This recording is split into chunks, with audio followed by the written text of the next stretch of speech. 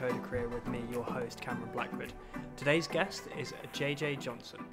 JJ's worked for some of the largest technology companies in the world. He's consulted for a wide variety of enterprises and has also worked at startups. So he's really seen a lot of the tech world and will be able to provide some really valuable insight for junior developers who want to upskill and get to those lead positions. JJ joins us to discuss his unconventional journey into tech, living and working in Tokyo, and his advice for the tech professionals of tomorrow. I hope you enjoy the show. Today's episode of the Coder Career is brought to you by the Zero to Mastery Academy. Figuring out the right technologies, tools, and practices to learn is a challenge in of itself.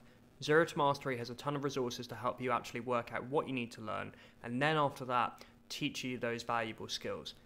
Their courses are consistently updated to ensure that they have the most up-to-date practices, technologies, and toolings. I particularly recommend their original Zero to Mastery course and their Junior to Senior web development course, which teaches you all kinds of concepts around JavaScript and will have you developing scalable full-stack web applications. You can find a link to Zero to Mastery in the description, and membership is as low as $23 a month. Thanks for listening and enjoy the show. Afternoon, JJ. How are you doing? I'm doing well. How about yourself? Yeah, not too bad, thanks. Not too bad. A little bit cold in Scotland, but yeah, can't complain. It's what I signed up for after all. So just for the listeners who maybe aren't familiar with you, do you want to give a bit of a background into who you are and what your story is?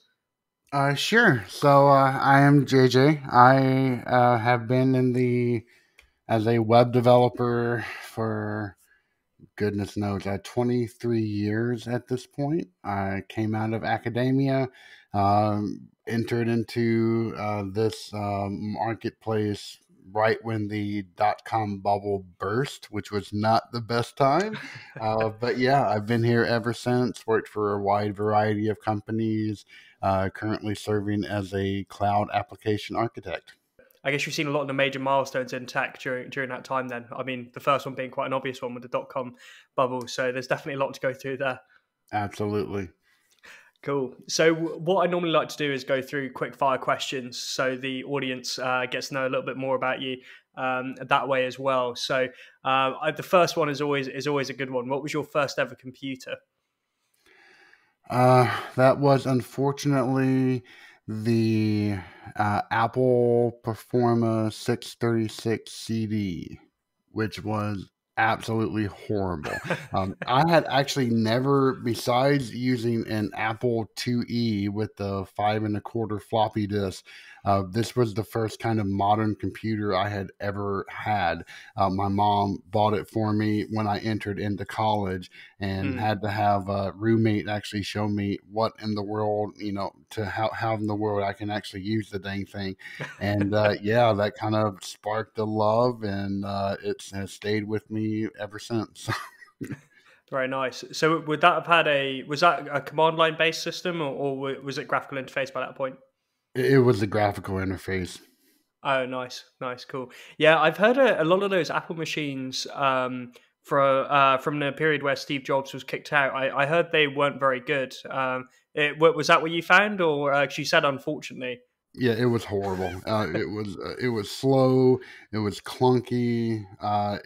It did not endear me to Apple by any means of the word. Luckily, after I had started doing full-time development, I had found Linux after using the command line version only of Linux through Plex, and yeah, that's what captured my love from that point out. So even though I do use, MacBooks now because it makes development a heck of a lot easier, Linux is always going to be my, first great love, I would say. I was just saying to someone at my job today, my motto is if someone else is paying for it, go Mac. If you're paying for it, go Linux. Exactly. And obviously we're talking from opposite sides of the pond here, so it might be quite an interesting answer for this one. What's your favorite tech city in the world? I'm still going to have to say Tokyo. Oh, nice. Have you been before? I have. I lived in Tokyo for 2 years or so. Actually, I hope to move back in maybe a year and a half or 2 years. my wife's family. I met my wife there. I still have family there. I want to go back, but yeah, just from the everything from Pasmo, which drives the your Metro card. I mean, just doing rough off the book numbers, Pasmo accepts roughly, a couple of million transactions per minute. It's just mind boggling how it goes through. The business culture in Japan may not be like the absolute best because, overwork is still very much a thing. But yeah, I mean, just from it's really, you get this really interesting dichotomy. You have amazing technological progresses, but yet half of the restaurants that you go to still only accept cash. So it's a really kind of weird interplay there. But yeah, I absolutely love it. Yeah, I mean, you paint a great picture. It's somewhere where I've wanted to go for years, ever since I was a kid, really. And I hopefully, I was kind of originally trying to get there sort of roughly this year, but obviously we've had a bit of a global situation for the past 18 months or so, or getting on 2 years now. So Exactly. that's delayed things somewhat. But yeah, I'd absolutely love to go out there. That sounds really cool. Were you working out there or studying? I was working over there. Oh, nice. Was that a developer job, or was that when you were in academia? That was a developer position. I used to run the all of the kind of front end business assets for a cell phone insurance company, and they decided to set up a new business over in Japan for KDDI. So I went over there as a portal engineer to try to set up all of their front end software running this for this new software insurance plan they were setting up. Oh, nice. That sounds like an awesome experience to be a part of. It was great. I loved every single minute of it. Fantastic. Sounds good. We're talking a little bit about code now, but when you are coding, what music powers you? J Rock, I Nice. would Stay say with the almost. Japanese theme. Yeah, it that's pretty much all I listen to besides some like old throwback music from when I was a teenager. But yeah, pretty much everything is Japanese based for me. Nice. Well, a lot of good arts and technology come out of there. Are there any bands you'd recommend I'd listen to? Yeah, actually. So like a really kind of popular one. Uh, Let me actually. I will look up my Google playlist here. Rad Wimps is really kind of popular. So if you want to stick in like the top 40, that's great. Mad Kid is also good. Yeah, there's just so many I can't even begin to to run through them all. But Oral Cigarettes is another one. So yeah, there's some great stuff out there. Yeah, that sounds really good. I'm quite into rock music, so be quite keen to check a few of those bands out for sure. And what about when you code quite literally? Would you say you're early bird or night owl? Night Owl. If I go to bed before 2 a.m., it's kind of a miracle. Wow, that's quite something to hear. Yeah, but unfortunately, with my current project, so I work in ProServe, which is we serve customers and help them transition into cloud native type of solutions. And I'm currently working with a company in Brazil, and of course, they're in our time zones make it so that I have to get up very early for Yeah. stand ups. So yeah, it's not the most ideal situation in the world, but my body clock just won't let me readjust. So I think the night owls are winning, and so this will be when this comes out. I think this will be episode 17, and I think we've had like a good 11, 12 night owls versus five early birds. So it seems like technical people definitely lean towards night owl because a couple of those early birds were recruiters, so they weren't actually coders. So quite interesting to see most devs like working later on. I wonder if it's a way maybe our brains are wired because I'm definitely a night owl myself. it could be because I can honestly only think of a handful of like true like heavy developers that I know which have shifted more into the early bird status. Almost everyone I know is a true night owl. The common answer I often get is if someone's got young kids, they find that they become an early bird because it's been enforced or something like that. But or even in some cases, a dog that wants to be let out to the garden at 5 a.m. Exactly.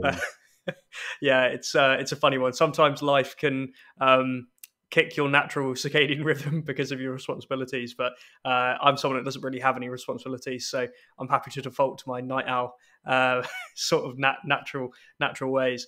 And what, I mean, you've had a very interesting career transition from, and that's definitely something we'll go into more depth in later in the pod. But pre the academia days, even when you were a kid in school, what job did you want to do when you were an adult? Okay, this is going to be a weird answer.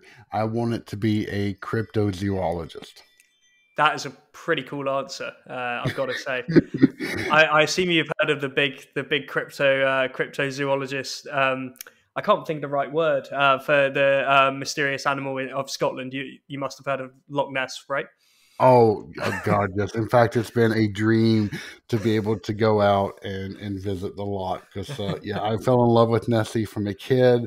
In fact, there used to be this old series of Time Life books that they would pump out about mysterious, creatures or strange phenomena.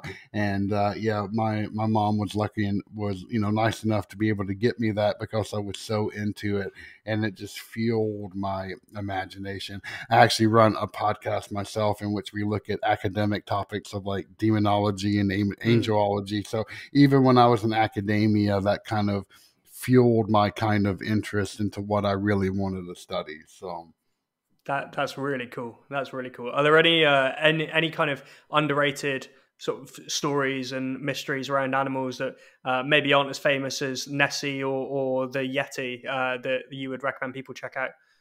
um I haven't even looked into that stuff in so long. The Mm. only one that really kind of sticks out is supposed to be a pygmy dinosaur that lived in the Congo, Mm. strangely enough. And there were supposed to be tales that a tribe actually like captured and ate one, and they all mysteriously died, Oh supposedly. wow. It was all kind of weird. But yeah, that and King Puma, which was actually one of the cryptids that was determined to like really exist. So, it was really kind of interesting. Yeah, I read I can't remember if it was like an online long read or some kind of book on this, but a really interesting one about how um, it's actually more real than people think because stuff like 150 years ago, they had no idea that a colossal squid was even a thing, and now it's been widely proven. And I guess especially with Exactly. marine life, like there must be all sorts lurking down there that we don't know about. It scares me a bit, but it's very interesting to think about.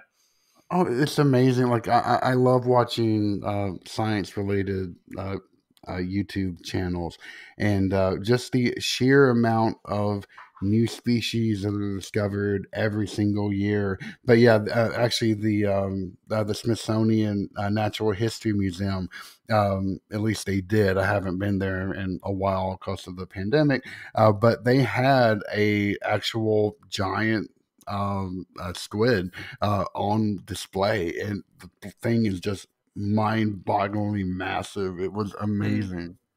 Yeah, it's one of those things that sailors come back from sea and they sort of talk about these mysteries, and then actually it turns out to be based in reality. It's so often the case with human history and everything. I find all that stuff fascinating. That's really cool. Absolutely. And in terms of going more back to the code side of things, reluctantly, your journey is really interesting because we've talked about the academia a little bit, but we haven't actually said what you specialize in. It's totally different to web technologies, really, isn't it?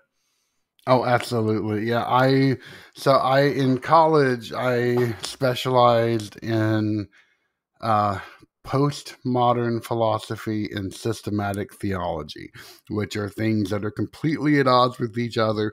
Luckily, my college that I went to, they offered a special program that allowed you to spend essentially half of your senior year concentrating upon one or two particular topics and write a massive paper at the end that was essentially a master's thesis. So yeah, I got to actually change my major into those two very specific items. And when I went over into grad school, I had to choose between religion and philosophy.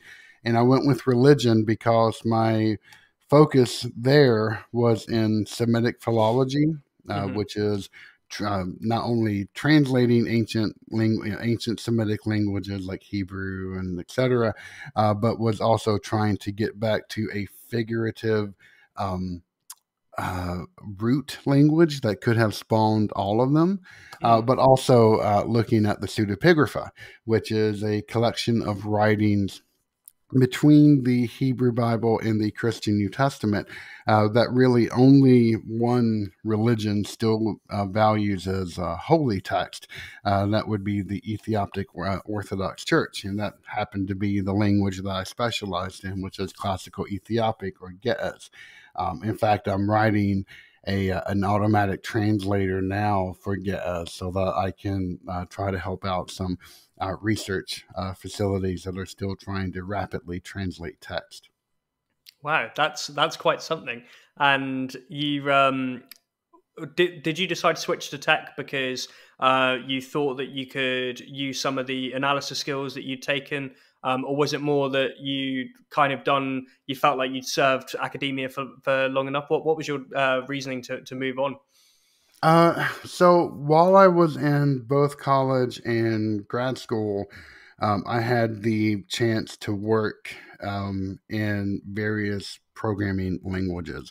So at my college, I was the research bibliographer of the religion department, and there I kind of had to develop custom uh, a custom programming language in hypertext, which was an old Apple programming language, in order to classify CVs for incoming professors.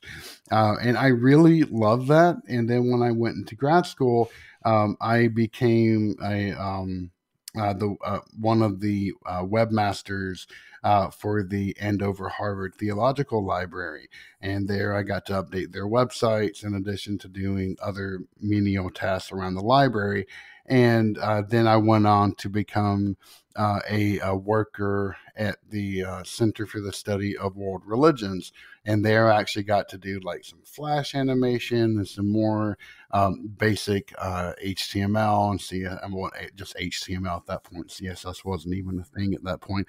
And yeah, I fell in love with it. And so when I graduated, it was either, well, I could spend 10 more years to get a PhD, or I could go into tech and earn more money than what I could be as a professor.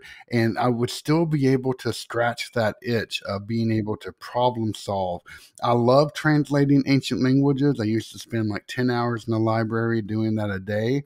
I even was able to be on a doctorate council for a student because she couldn't find a classical Ethiopic translator. So I got to be able to be a part of all of that efforts, and I loved it. But at the end of the day, I had to look after my own security in addition to, what can allow me to hit the ground running and still be able to solve all of these really fascinating problems on a day in, day out basis.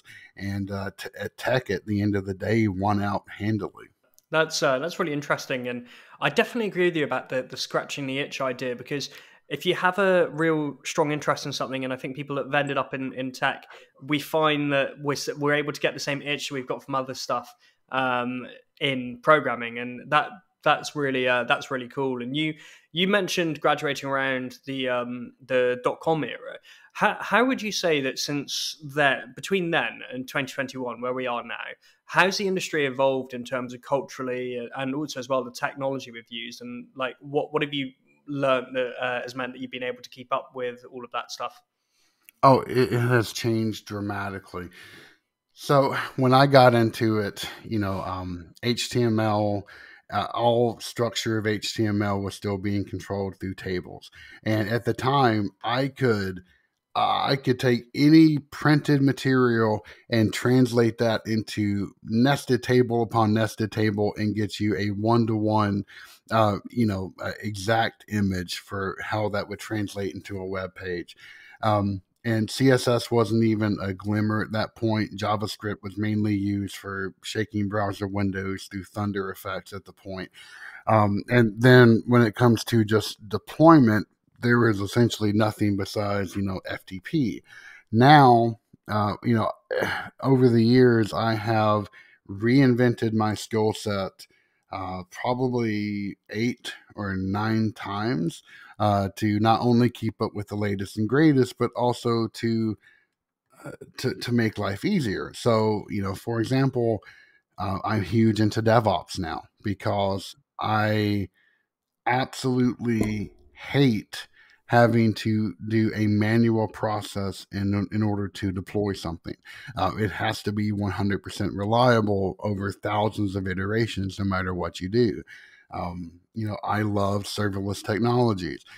If I can get away from maintaining my own infrastructure and write serverless code in order to do what I want it to do, then fantastic. That's what I'll do. So yeah, it had progressed to, well, let's learn this monster of a thing called CSS, and try to get away from table-based layouts, which took a little bit of doing, but in the end was easy enough. To now, let's learn everything there is to know about cloud and how to actually do proper DevOps, and really kind of transition things to be much more reliable and scalable.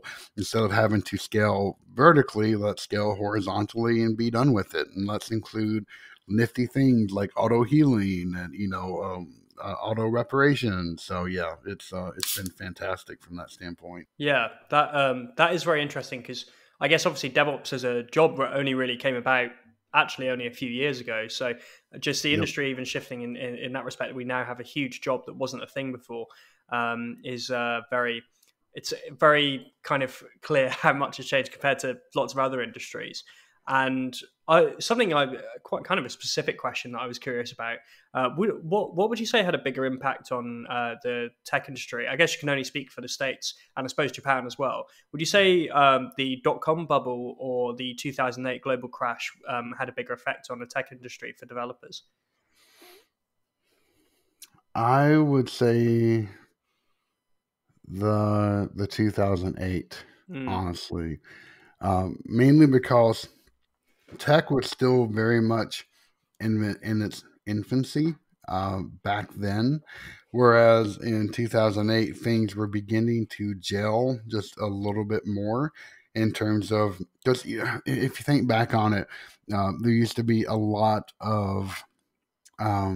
a lot of analysis around the internet and just websites in general as to being held together with bubble gum and tape, and that was very true. Everything was highly manual at that point, but then people began to realize, well, there's got to be a better way of going about this. And now, even though there is still a degree of that bubble gum and tape kind of mentality, most places now have rigorously define their release processes, the SDLCs, and things are much more scalable and reliable than they ever were before. And I think that the 2008 market crash really kind of forced people to help accelerate that trend a good bit. yeah, definitely. Yeah, I can see why. Because in my head, I would agree and always bias towards 2008. But I'm only curious about that because I was a teenager when it happened, and therefore much more aware of it. I've only really, I mean, I wasn't really paying attention when I just started primary school. So for the .com crash, but I've read a lot about it, and the whole pets.com story and everything like that has always been very interesting to me. So that's True. Actually, the interesting thing is I was actually working for Fannie Mae at the time as a business architect, and Fannie Mae is one of these industries in the U.S. that really helps to drive the U.S. mortgage market. So yeah, I was actually kind of even though I didn't have like any true like back end sense of what was going on, just like everyone else, I got my news from NPR, public radio. But still, it was kind of interesting to be on the ground floor, and actually at ground zero when all of that kind of began to occur. Yeah, yeah, I can imagine. And I mean, obviously, because we have to be aware, especially with stuff like we've recently had a bit of a crash with COVID. We need to make sure we're rolling with the punches. And you've mentioned how you managed to reinvent your skills repeatedly. Is there any kind of strategy you've taken that maybe the listeners could pick up for learning when you're already working a full-time job and maybe have a busy schedule? Side projects. Mm. Find something that interests you. It's always good to. I mean, the great thing is that with the net now, there are so many resources, so many content creators that are trying to go through and teach other people exactly how to make use of new skills, new languages, whatever it may be. So it's easy to consume this, but yet you can't really make it your own until you have gone through an entire project and looked at all of the minuscule, steps that people don't think to really broadcast out, but yet you realize without this, you really can't really do anything with it that much. So yeah, find a project that you like, whether it's, and there are so many cheap ways of doing that now, especially with like Netlify. If you're into web development, where you can stand up your own website easily, you can have different stages of that website, whether it be dev, test, production, whatever you want to call it. And then you can create your own, serverless infrastructure. It kind of ties into GitHub. It allows you to, create great CI/CD pipelines just right off the bat that are very easy to manipulate. But yeah, find something that enables you to do a side project. Get as much of the ancillary things either taken care of for you through some mechanism or another to really allow you to focus on one particular aspect that you're trying to learn, and then just finish out a side project, get it out there, introduce it to the world, and then only then can you like really say, okay, now I think I know enough to be able to be dangerous with this technology. So Yeah, that sounds really good, and I totally agree. And for people that wonder what they should do as a side project, I always say to people, think of a problem you want to solve and build a web app to solve that problem. Doesn't matter what it is, like it can be something big or small, and there's always some kind of full stack web application that you can make to solve that problem. And I echo your sentiment on Netlify. It's great, and the free tiers of a lot of these providers have become increasingly generous because there's so much competition. So it's great if you're a developer, absolutely. even better if you're a full-time student because there's so many offers. But you can build so much and maybe just buy a domain name for £10 or $10, and you're absolutely set. So it's it's the world's your oyster as a developer in 2021. Even since I learned to code back in 2018, the amount of resources have increased so much in just 3 or 4 years. So it's crazy. Oh yeah, and I mean, yeah, it used to be that if you wanted to have a website, like I used to have everything on Amazon, which is fantastic. But even for kind of their free tier, if you want to go, start exploring some of their other services, I was still spending around $25 a month. And then when I found Netlify, and it allows you to do serverless functions in the back end, that $25 went down to zero. And my Netlify site is running it's running my podcast website. Everything is a serverless based function. It's using MongoDB in the back end, which is using their Atlas service, and I'm on the free tier for it. So that cost me zero. And so, yeah, I pay nothing besides the domain name, and it's been fantastic. Yeah, if the big companies are happy to pick up the bill, let's let them. Exactly. And you already touched on your current job and your current role a little bit already. But for listeners who aren't that familiar, can you explain what it is that you do and what a typical day might look like for someone in your position? Sure. So, as a cloud application architect, I serve in a pro serve type of role. So typically, if a company needs assistance in getting their stuff up into the cloud or to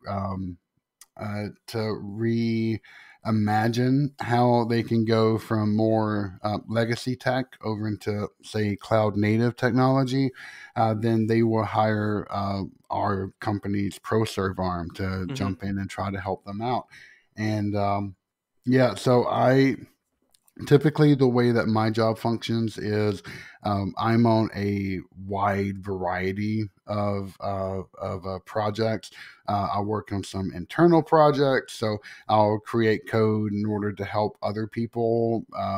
Advance some serverless tech in their own sphere.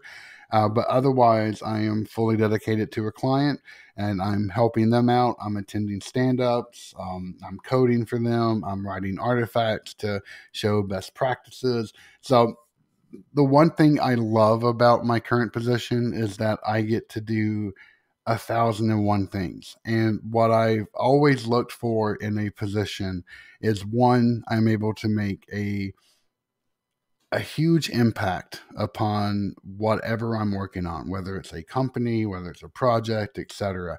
But two, that day one is as radically different as day two, and that continues onward. And that has been very true for this position that I find myself in. So not only do I get to solve really challenging and sometimes entirely brand new issues because we're working at such magnificent scale, but two, I get to solve a lot of different kinds of problems all over the place for a lot of different people, and just from a networking perspective to an interesting problem set perspective, and the fact that I'm not constrained into the technology that I use, so I get to use 1,000 different tools all in a day, and yeah, it's been just absolutely fantastic. Brilliant. That sounds really good. And you obviously work for quite a large organization at the moment. And what would you say the differences are between working in a large organization and a small organization for maybe listeners that have only worked in one or even are looking for their first job right now? Would you say there's any major benefits or drawbacks to each one? Yes. The larger the organization that you work for, the more well defined and pigeonholed that position is going to be. So, yes, you may have, if you work for a smaller company, you're going to get to do a lot more things. So, your job position is going to have a greater latitude to it. So, you can find yourself doing marketing one day, and then another day you're helping out with the website, and another day you're helping out with the client. So you'll find yourself doing a lot of different kinds of activities. Um, if you work for a larger organization, then your position is going to be much more well defined. So, yes, you should always strive to achieve. And this is something that I think that a lot of developers kind of lose track of. Tech is still a customer service industry. If your clients are not happy, and that usually means the business that you're working for, then you're probably not going to have a job for too much longer. So, striving for ultimate customer service, no matter what kind of position that you're in, is going to benefit you in the long run. But when you work for a larger organization, your ability to kind of branch out from your role is going to be a little bit less. It's going to be more limited, just in general. So, fortunately, the position that I'm in is the ultimate in terms of being able to be flexible, because you're just thrown 100 different problem sets and you get to pick and choose what you want to work on. But if you're not in that type of role, then you're going to find yourself a little bit more constrained, and that may be a good thing, it may be a bad thing.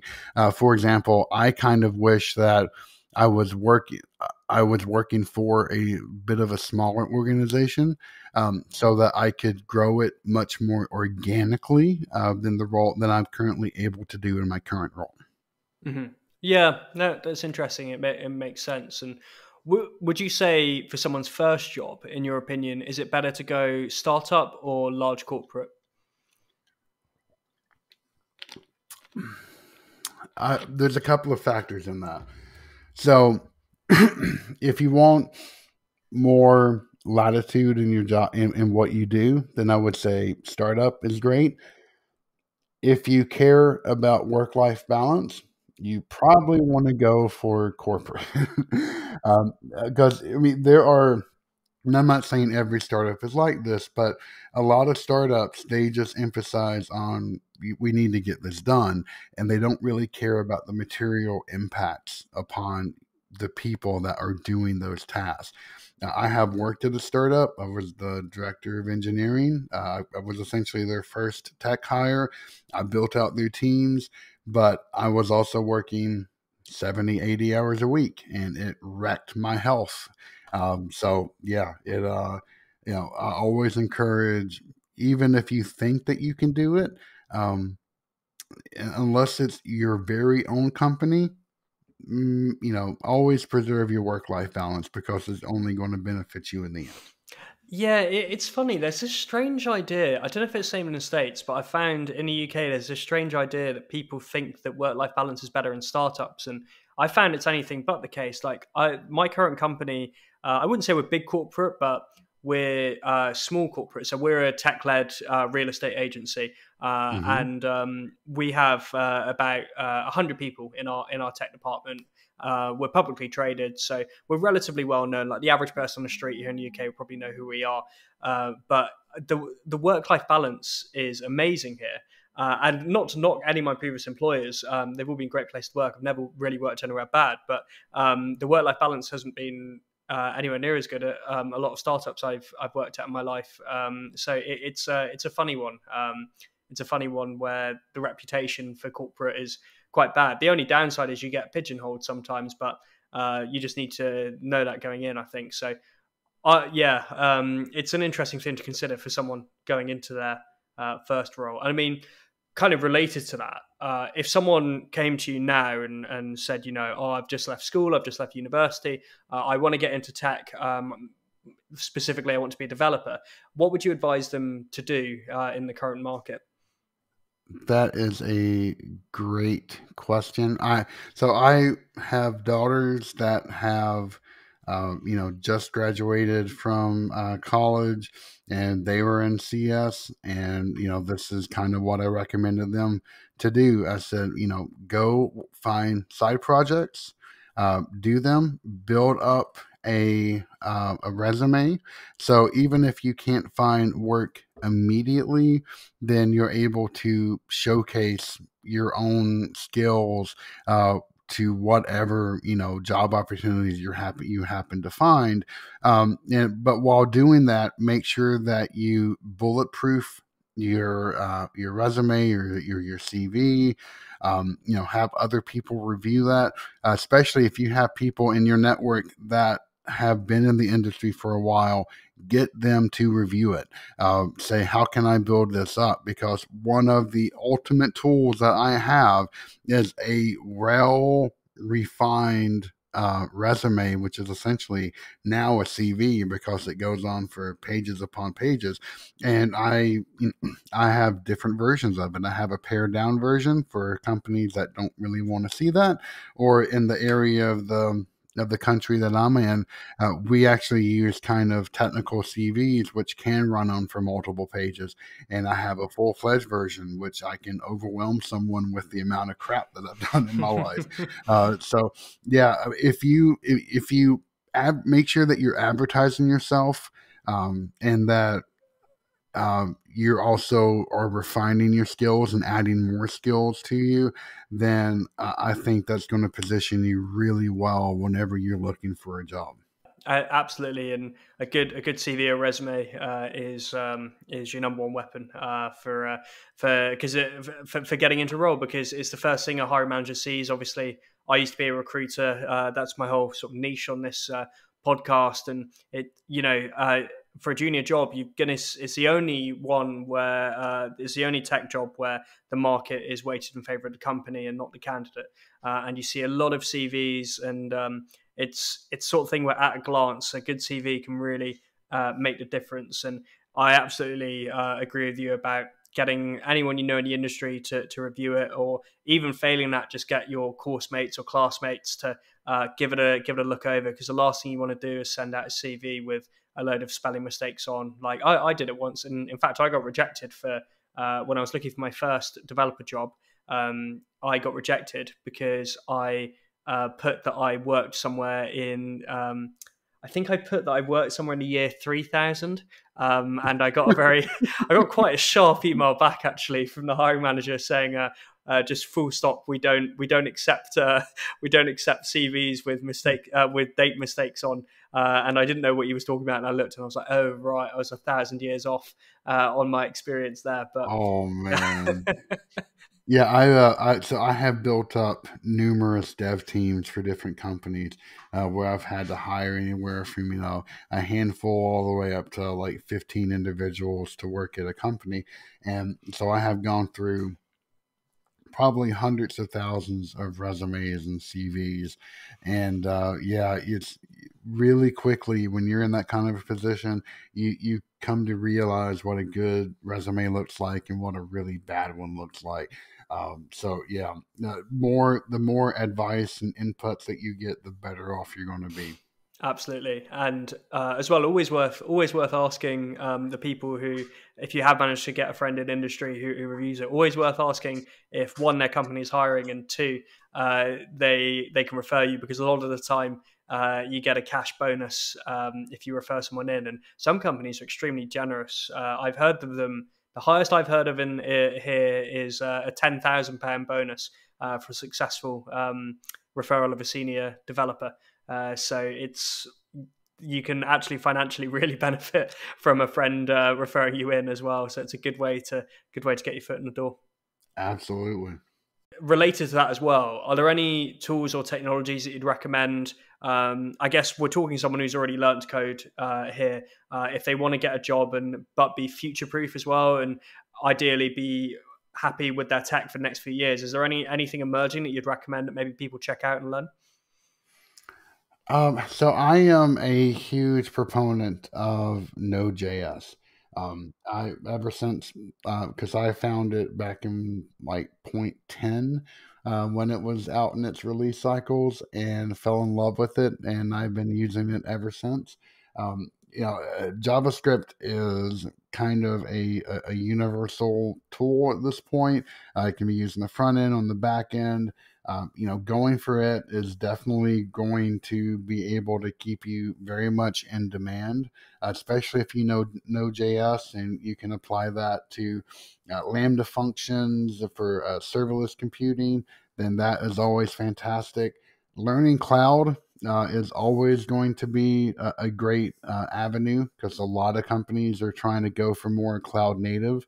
And that entails a lot of different architectures. It entails no longer doing everything from within code, but rather to do things through configuration instead. So whether you're looking at Kubernetes, whether you're looking at like circuit breaker patterns or retry policies, all of that can now be done through configuration rather than just through trying to implement all of that through code. So yeah, learning the latest cloud tech, whether that's Amazon, whether it's another company, always a fantastic thing to do. And then lastly, if you're more into web development, even if you happen to know one of the front end frameworks really well, let's say that you know React like the back of your hand, that's great. Maybe learn Vue as well, or learn another competing front end, because even though the company that you're looking at or you're currently working for is specialized in that one, maybe you'll find a slightly different way of going about it for another company. So being able to have that kind of outside perspective and knowing, some of the advantages of handling things one way versus another is always going to be fantastic. Because honestly, in the web development world, we still kind of look at people through the lens of junior developer, mid tier, midshipman, versus senior developer, and the way that you progress up those levels is How much do you know about all of the ecosystems? How much can you actually reliably run production web environments or craft an entire new component from scratch and be able to have that run in production reliably? And the more that you know, the faster you're going to be able to be considered a tier up from where you are currently. Yeah, absolutely, and particularly, it's always good to have a second way of doing everything. Like, for example, if you're a back-end developer who works in Python, then it might be a good idea to learn Node.js as well. It's like having a good backup option, like a secondary weapon, or it's like you wouldn't have a toolbox with only a flathead screwdriver and no Phillips head or crosshead. You would have both because it's Yep. useful to have both options. And in this respect, it might be because for a job you might need to take on a migration project, or even just it's just good to understand the perspective. Like, I don't use it anymore day to day, but I had to learn Angular for a previous job, and I'm really glad I did because I learned how that all works, and it's totally different from React, which is what I use day to day now. So it's a very that's a very long way of me saying I totally agree with you about learning different areas, and obviously we all know cloud's absolutely exploding at the moment. So it's But that is definitely a worth getting really into. good point, though. Of even if let's say that you happen to know Node.js or Python, learning how to program in different languages is only going to benefit you in the end. Mm. I'm a huge fan of Python. I do a lot of Node.js. I've worked in a dozen other languages, to date. And I always find something interesting that I can take even to my preferred language that I get to work on. So yeah, that's only going to benefit you in the end.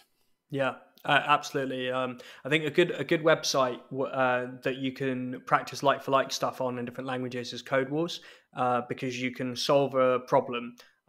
Usually, it's like an algorithm style problem. You can solve a problem in, say, JavaScript, and then switch the puzzle over to Python, and then solve it again, and you can compete and see how quickly it compiles and everything like that. So I Oh, that's definitely recommend. awesome. Code Wars is really cool. You'd like it actually because it's got a lot of the stuff is based on like Japanese samurai and ninja sort of rankings and that kind of thing.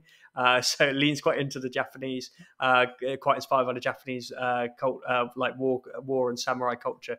So it's pretty cool.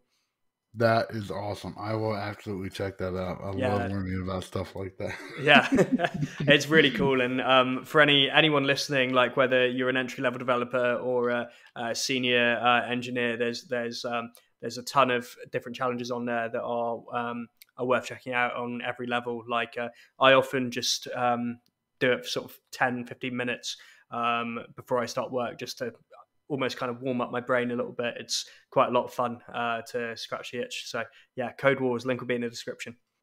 And honestly, the ability to, I mean, actually just practicing your problem solving skills like that, whether it's through Code Wars or through, any other website that poses these kind of brain teasers, that's going to help you in technical interviews across the board Mm. because, people are going to want to see, can you code your way out of a wet paper bag? Because that's what we're hiring you for. And if you can't demonstrate that within a technical interview, then you're going to be kind of in trouble. But being able to think about these types of algorithms and how you can modify things in a reliable and safe fashion, that's only going to benefit you, especially in these types of high pressure scenarios. Mm, absolutely, couldn't agree more. And I think that's a great note to sort of get towards the end of the podcast on. And I just want to say massive thank you for coming on today. You've been a really insightful guest. Have you got anything you wanted to shout out? Because you have your own podcast as well, don't you? I do, yeah. So my podcast is called Southern Demonology. Don't let the name frighten you. It's an academic podcast that looks at angelology, demonology, ghost spirits, and monsters, but from an academic perspective. So we delve into Semitic philology, we delve into languages. We do a lot of actually Japanese topics, whether it's like yurei, or yokai, which are spirits and monsters. But yeah, it's a fun podcast. We have a rather large Discord group actually. But yeah, southerndemonology.com, and actually all of that's written on Netlify with serverless functions on the back end. So that it was a kind of a side project that I'm actually going to be revamping here soon. But yeah, it's been a ton of fun, not just from being able to play on a tech side, but also to be able to look at ways that I can use my academic degrees and continue to keep them fresh, even though I'm working in tech, essentially 24 hours a day now. Cool. That sounds really good. Links to all that will be in the description as well, listener. But yeah, thank you again for coming on. It's been really awesome to speak. And also, same thing here. Thank you so much for the opportunity. It's been a lot of fun. Thank you. Likewise, no worries at all. And all the links to our discussions will be in the description. And thank you for tuning in to the Coder Career this week. I've been Cameron, and my guest today has been JJ. We are coming with you every Monday morning, 7 a.m. UK time, on all podcast players of choice. But until then, have a great week and happy coding.